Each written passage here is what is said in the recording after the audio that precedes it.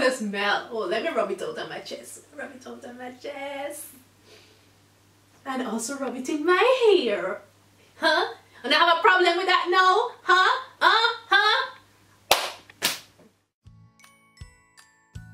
Hey beauties, it's Viviana, and today I'm finally showing you guys how I make my DIY Vicks Vaporub. If you don't want to call it a DIY Vicks Vaporub, you can simply just call it my new updated hair growth oil. Ointment. Yeah, it's more of an ointment. My new and updated hair growth ointment.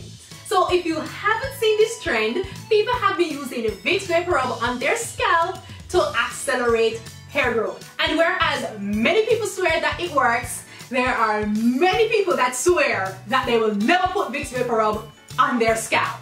If you haven't seen my elaborate rant on why I think Vicks Vaporub is okay to use on your scalp, then I'll be sure to leave that video up in the iCards. Coochie cream, toe fungus cream, it really doesn't matter how outrageous it sounds, it's all more than likely will fall under those three components of maximum hair growth. So I'm not surprised anymore by anything that comes out. I don't think you should be either. So as stated on the back of the Vicks Vaporub, the active ingredients are camphor, eucalyptus oil, and menthol.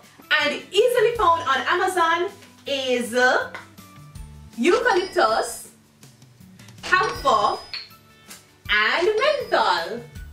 All three of these oils are considered essential oils, and that basically just means they're really concentrated and should not be used straight out of the bottle. They should be diluted with a carrier oil. And my carrier oils for this mix is shea butter and castor oil.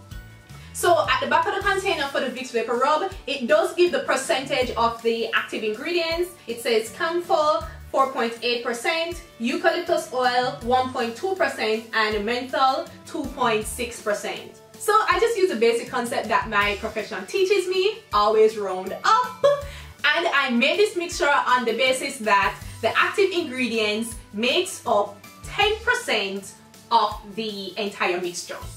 So this container is 6 tablespoons, and 10% of 6 tablespoons is 0.6 tablespoon, and 0.6 tablespoon is approximately 1.8 teaspoon. So I simply had to ensure that my 3 active ingredients added up to 1.8 teaspoon, which would be 10% of my total mixture. Easy peasy. So 10% of my mixture is going to be my essential oils, and 90% of my mixture is going to be my carrier oils. 90% of my 6 tablespoons is 5.4 tablespoons, but because I don't want to complicate the thing too much, I decided to just round it off and use 5 tablespoons of my carrier oil ingredients.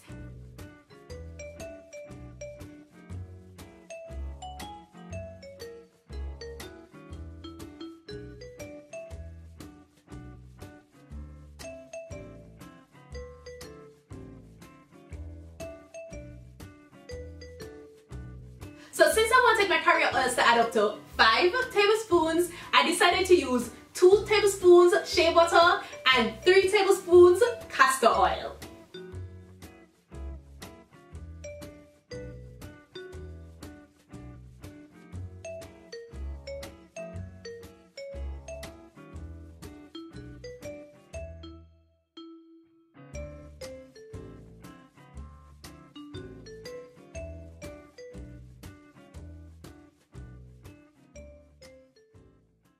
So now time for the fun part.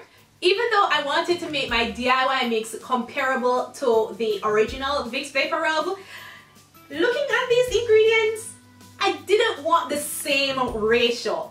Because for the original, they have camphor as the highest percentage and eucalyptus oil as the least percentage.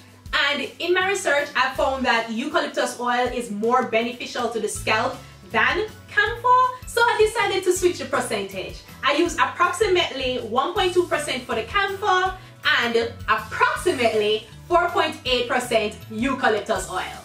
Always round up.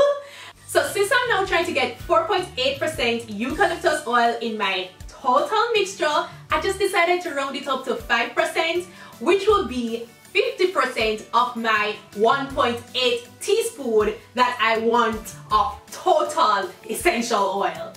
And 50% of 1.8 teaspoon is 0.9 teaspoon. And because I don't have a 0.9 teaspoon, I decided to use 1 teaspoon. Hey, as I said, we're trying not to get too complicated here.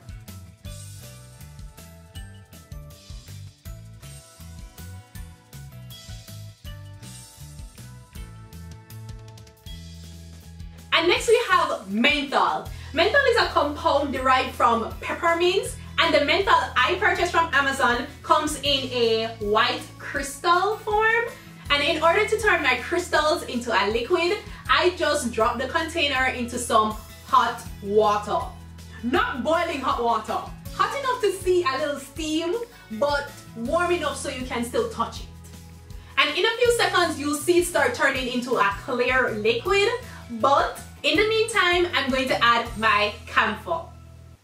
So as I said, I am swapping the percentage for my camphor and my eucalyptus oil. So I'm going to be using approximately 1.2% of my camphor instead of the 4.8% as the original has it.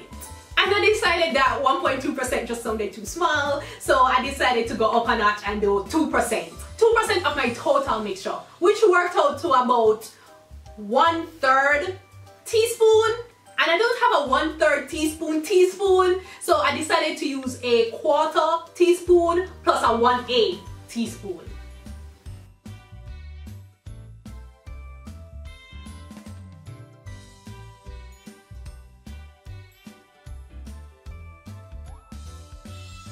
So by now, enough of our menthol has been liquefied, so we're aiming for 2.6% menthol. Let's just round that up to 3% menthol, and that gives me about half teaspoon of menthol for my total mixture.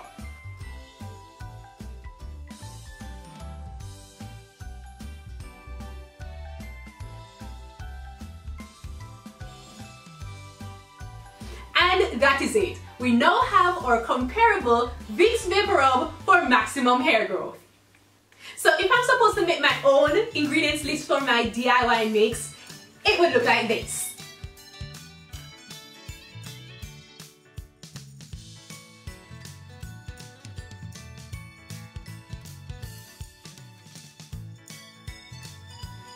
Oh, and it smells so good.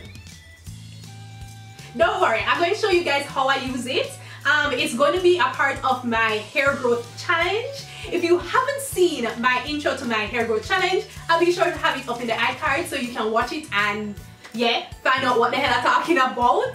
If you're new here and this one video has not convinced you to subscribe, I'll be sure to have some more of my videos linked up in the iCard so you can watch, get more familiar with my channel and what we do around here. And I mean, if you like what you see, subscribe. But if you already subscribed and you still like what you see, I suggest you share the video so other people can see it and then decide that they probably want to subscribe too. Okay, beauties, later! Mwah. DIY Vicks Vaporub. Yes, rub it on your scalp, rub it on your chest, rub it all over your body. Can you see how much my curls are popping? Guys, I'm even getting shrinkage. What? So you know what? I don't see texture. I don't see texture. I don't see texture.